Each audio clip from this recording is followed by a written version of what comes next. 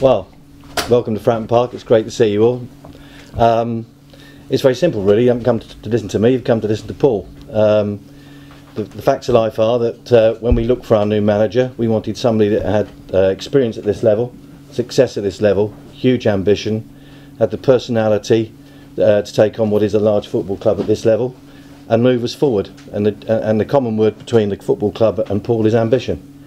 I think we've got the right man at the right time at the right football club, and without further ado, I'm going to introduce you to him, Paul Cook. Thanks Paul, very much, Chairman, thank you. And trust me, once he starts, you will not get the microphone back. I can't believe he stopped that quick. Yeah. Do you want me to speak? Yeah. Yeah, go on. Yeah, obviously, just like to thank, the Chairman, Iain, the rest of the board, for showing the faith to come and ask me to join such a great club. I think when you're in management, you always want to be ambitious and you want to go as far as you can in the game. It's a very difficult game to manage in today's climate. I think Portsmouth's problems for years have been documented well, and my job's now to make sure that the documentation's about winning and bringing success to the club. Eventually, when the dust settles, it'll be my job and the staff's job to achieve that goal for the club and the fans and for everyone. And what we can guarantee is that we will leave no stone unturned in our efforts to do that. Okay, lovely, thank you. So, have we anybody who would like to kick us off with a question? Yes. Now, what's your biggest fear? Biggest fear? Being late home today for me, missus. I don't have any fear. I don't feel it. I didn't feel it as a player. I don't see why you should fear anything as a manager. You get backed well by people higher above you. The game's about players. I remember in my playing career, every time I ever come to Fratton Park, Portsmouth team was always filled with match winners and people who could get the crowd on the edge of the seat, and for whatever reason, them days haven't been so frequent. The recruitment will be important in the players we bring in that can not only do themselves justice but do the club justice as well. And supporters don't half relate well to players, and that's the most important relationship at a club sometimes. Okay, thank you. Yeah, the one there and then. Yeah. Nick. Oh, me. Sorry, yeah, go on. Hi, Paul. You've already stated promotion, everything like that. There's a high expectation, fan expectation here. Can you live up to it? Don't know. I'll tell you then about me. Yes. I don't know. But you've already set the bar, haven't you, at promotion? I think you've got to, haven't you? I think if you set any type of bar lower than that, you're accepting second best. I think when you get spoke about the biggest club in the division, I think the most important thing is that you conduct yourself and act like it. We are the biggest club in this division. It doesn't give us no divine right to win it or to be promoted, but the most important thing is that myself, my staff and the players believe that the right hard work on the training ground and the right desire to see the club be successful, that we can achieve it, and I believe that we will achieve it next season, yeah. Yes. Hi, Paul, David from Sam FM. Hey, David. What made you want to take the job? Why did you want to come down here? Why do you want to come down here? Yeah. I think it's simple in football. You want to be at a club where you think that you're going to be successful. When I joined Chesterfield, I was very, very happy with everything that went on with the club. And I felt that in my time at the club, I was at a great club in Chesterfield. I was, in my opinion, very popular with the supporters and everyone there. But unfortunately, all journeys come to an end, and that come to an end. So when you're looking for a new challenge, people automatically think that people move up a ladder. I think when you look at clubs, every club's in a division for a reason, but it doesn't mean that's where they're going to finish.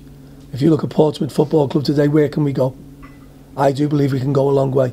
My job is not, after today, I won't be talking about it anymore. My job will be to show the supporters on the pitch and in our matches that we're going to deliver. Yeah, thank you. No problem. Yes, sir.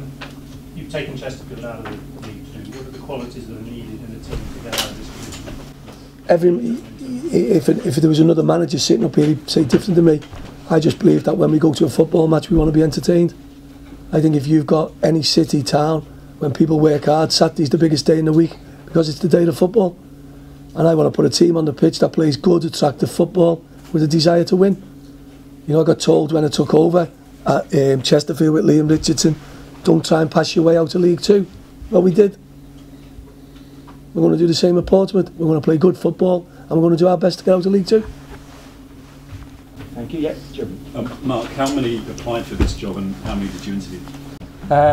It whittled down from initially 150 went to our first board meeting after we had the list. The board considered it.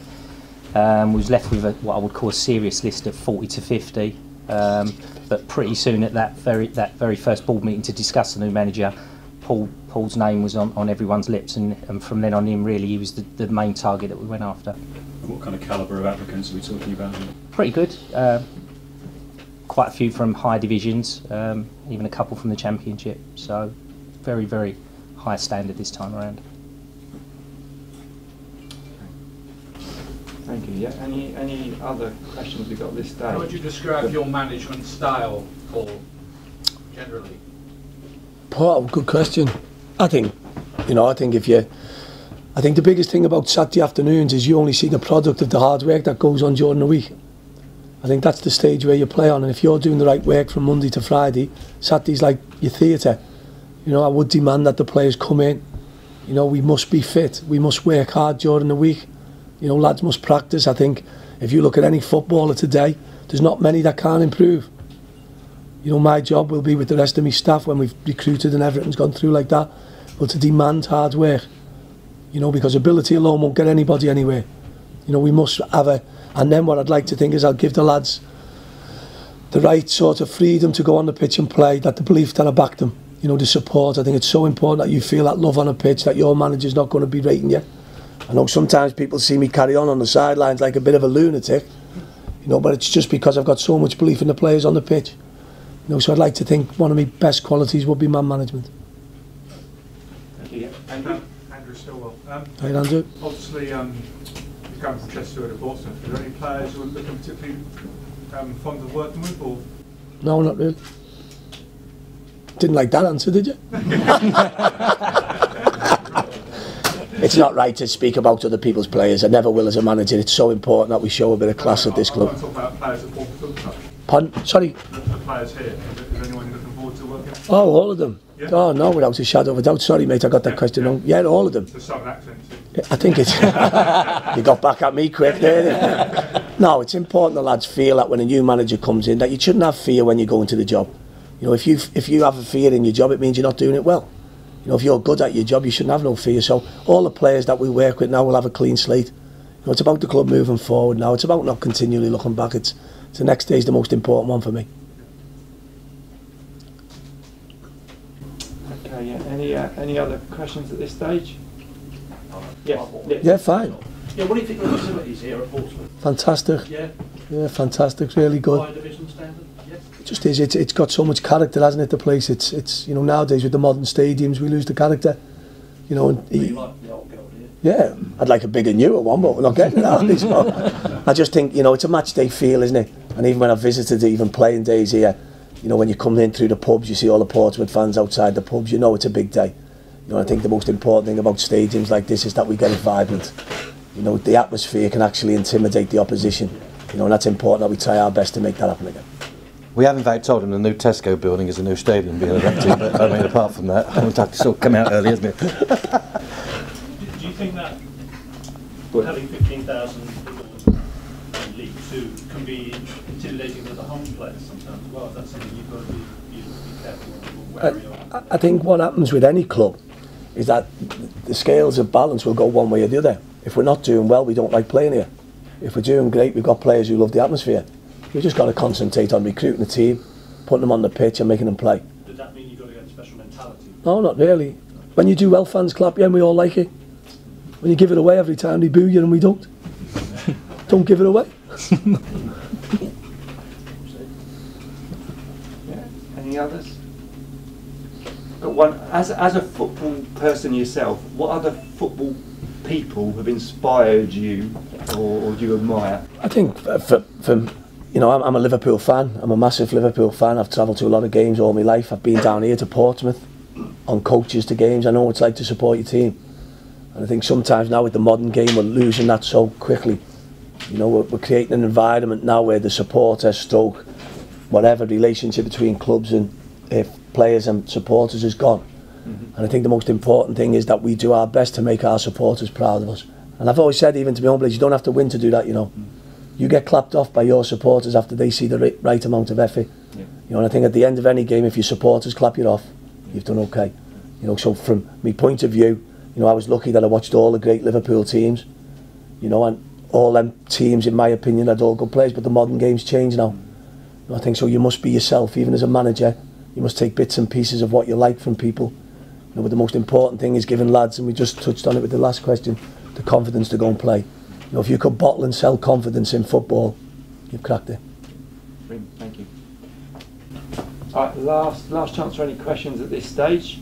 Iain, just about the approach to Chesterfield, it came obviously when they were in the playoffs and they weren't happy about it. Have you got anything to say about the way you approached Paul? We did it professionally. I've read the comments. I'd rather not comment about other football clubs. I wish Chesterfield, their chairman, their supporters, all the best, and the new manager, Dean Saunders, for the future. I think that you probably take the rights and the wrongs from it, from the fact that that's the first comment we've made about Chesterfield, as opposed to the 50 comments that have been made about this football club. What I will do, in defence of my management team, we've done a wonderful job negotiating with Chesterfield to get Paul to come to the football club, is that if everything was conducted as professional as the way that we've actually conducted our approach to Chesterfield, then football will be a cleaner place. That's all I'll say on the matter.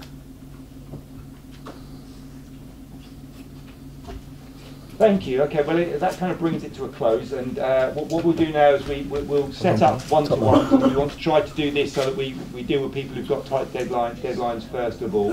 Again, just leaves me to say thank you all for coming. We really do appreciate you coming here, and also I'd just like to say a thank you as well to the team of people that have put this this press conference together. There's a fantastic spread of food there, so please, make sure you have your lunch before you go as well. So certainly I will be in a minute. And thank you. And now we'll hopefully get going and organise some one-to-one. Yeah.